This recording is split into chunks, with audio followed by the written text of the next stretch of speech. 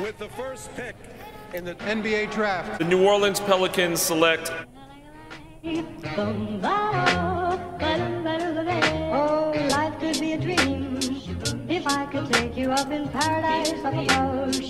If you would tell me I'm the only one that you love, life could be a dream, sweetheart. Hello, hello again. Shaboom and hop with me again. Oh, life could be a dream if I could take you up in paradise up above.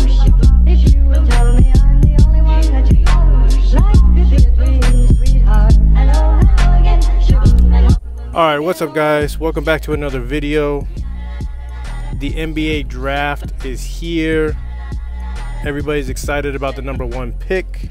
And I thought what better time to review Nike's newest basketball shoe. And we're talking about the AirMax Edge 270 Draft Day.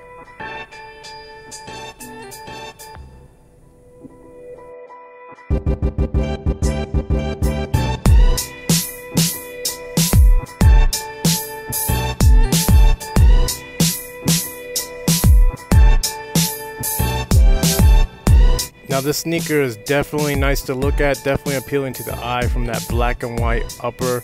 The hits of red in various places and blue, and then that question mark on the tongue, kind of going with the question of who the #1 pick's gonna be. That big blue air bubble in the back makes it look like it's ready to handle business, but when you look back at the CB34 Air Max 2 that it's been styled after, this shoe was definitely built to do battle in the paint. If you watch Barkley play, you know exactly what I'm talking about. That full grain upper, the midsole that looked so chunky and looked like a snarling dog's mouth. It definitely was something that looked intimidating.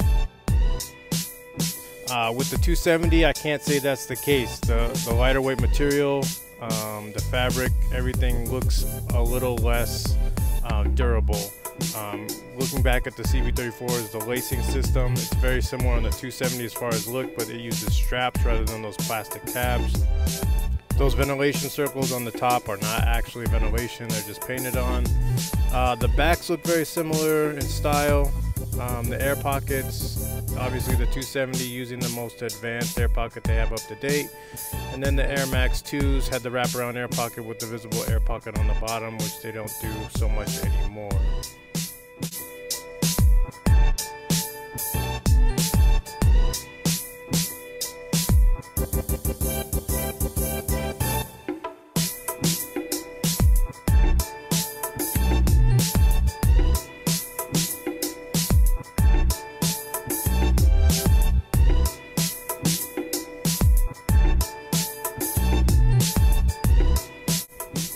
Obviously with this new Air Max 270s, they're trying a couple different things. They're kind of bringing the past and meeting it with the future, or the present and the future of sneakers. I think the biggest reason why this shoe might not see a whole lot of success as far as sales wise is when you look back at an iconic shoe like the CB34s, it wasn't just the shoe itself. I mean, it is something that was stylized to look good, but it was also meant to do work on the court, and that's important. I don't know if you can do that with the 270.